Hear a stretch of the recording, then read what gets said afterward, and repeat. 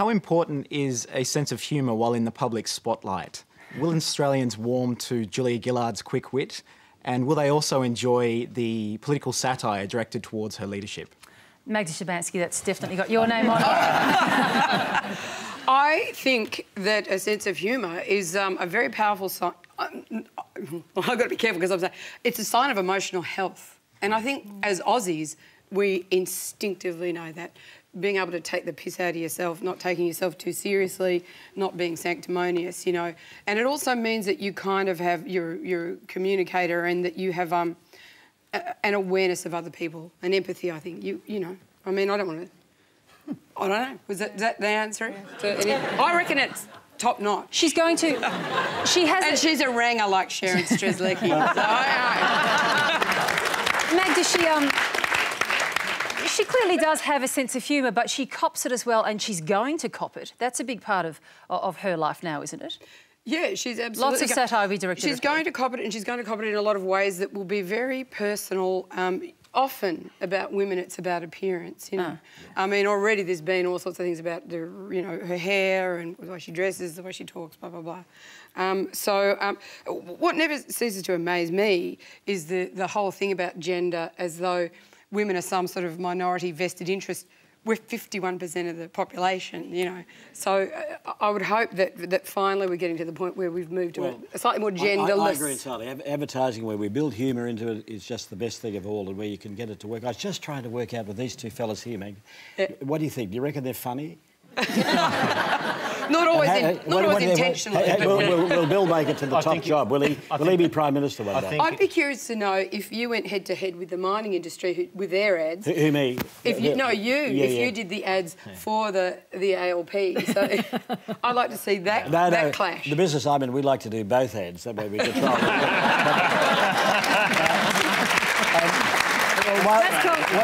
That's called knowing the outcome in advance. One quick judge. What about Barnaby? Could he make it to the top job as Prime Minister? Oh, I thought you meant as a comedian, as a stand-up. Hang on a second, I think the moment's coming. I just happen to have brought along Sharon's red ranger. The official Sharon wig. Exactly right. There you go. Barnaby... Never wear funny hats. Whack it back on and say, look at me. Come on, you look so pretty. Resist, Barnaby. We put a few carbuncles on you. That's marvellous. It's like... Goodness knows where that has been. The last time I saw that, it was running across a field, eating grass. Barnaby, but humour is very important. You use that very well in the work that you do, and you try and cut through using gags and lines. She's going to cop it sweet too, though, and that's the other side of using humour in politics, isn't it? Yeah, I suppose it gives you empathy with people. It also is a little endorphin pill for people. They like to laugh, and if they laugh, they're listening to your message. And there's nothing worse than... You train yourself at town hall meetings, and if people aren't emotionally engaged, they're just not listening to your message. I'm sure Howard would agree with that. And so let's see how it goes. It greases the wheels, doesn't it? Yeah. The only difference, Barnaby, between you and me, our life is made up into 30 seconds and 60 seconds, as long as they go. I've never heard you talk as short as that, ever. It does bang on. Just then. Just then. All right. We have a web question now from Erin Van Krimpen in Brisbane.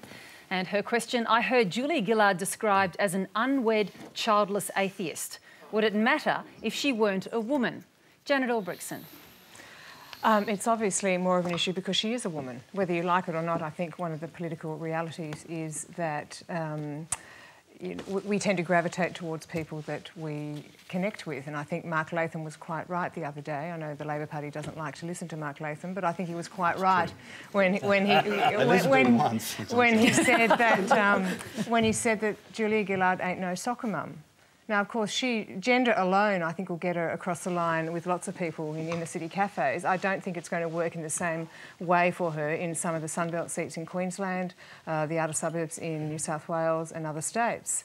And that's, that's just how it is. Julia Gillard knows that. She's not going to play the gender card. She doesn't need to. She's too smart for that. I want to hear from everyone on the panel on this one, because the gender issue is front and centre in this. It was historic.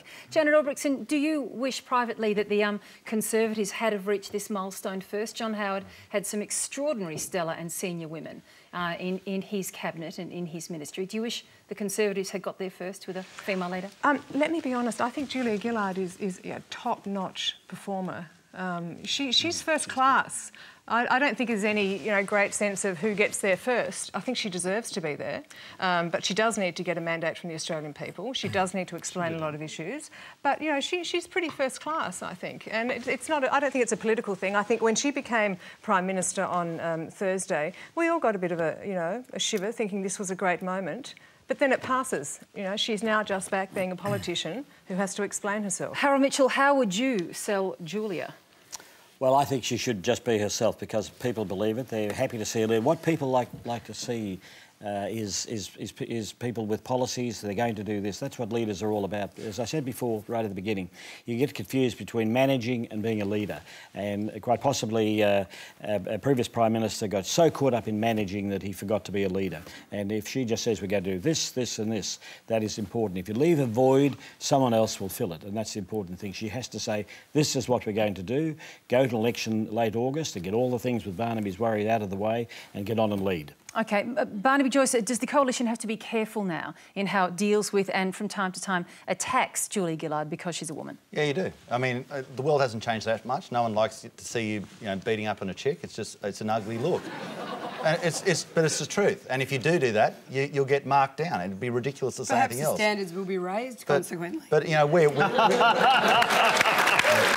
nice to not see that with anyone. I don't think that'll happen. But what we do have to do. Yeah, but it'd be nice to see it. If people back off, that would be nice in any gender. Barnaby, if you want to finish up. We'll take the debate back to where it should be. We'll say, look, if you want to know about a policy, the Building the Education Revolution, that rip-off is definitely her policy. Her fingerprints all over it. And we'll say, look, if we're going to have a debate, let's have a debate about the debt. What is her policy to reduce the debt? We see even the concerns people have about the environment. Oh, I haven't heard about her environmental policy. What is it? These things, at the moment, we have a honeymoon period, as you'd undoubtedly have. It's going to be about puff pieces and wonderful things and people's pets, and that's all marvellous. But sooner or later, we've got to get back to how we're going to actually run the country. All right, just want to quickly hear from Christine Wallace and Bill Shorten on this gender issue, first of all. See, Janet is the problem for Barnaby because Janet Albrechtsen, Alan Jones, Andrew Bolt, the absolute roll gold right-wing political commentators of Australia, all love Julia. And this is why you guys are so red hot. You're writing a book about her. This is why you guys are so red hot. She's not only absolutely... I reckon Tony Abbott's in love with her. That's correct. Correct. I don't know about that. So as you note this... It's a big rumour to start tonight. That's a big call.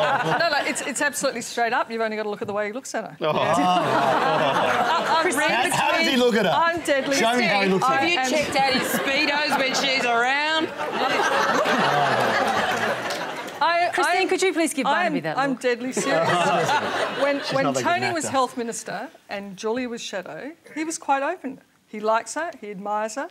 He can't say that straight up now. Okay. But the fact is, he's been completely nixed. He's been completely nixed by her elevation, and you guys are so bilious about it. Yeah, that's right. We're all tragically Right. infatuated with her. We can't get to sleep at night. You've got me. Damn it, I'm out of here. I reckon he is trying to quietly give her advice. If you saw him on The Insiders the other day, he was saying, Julia should do this, she should do that.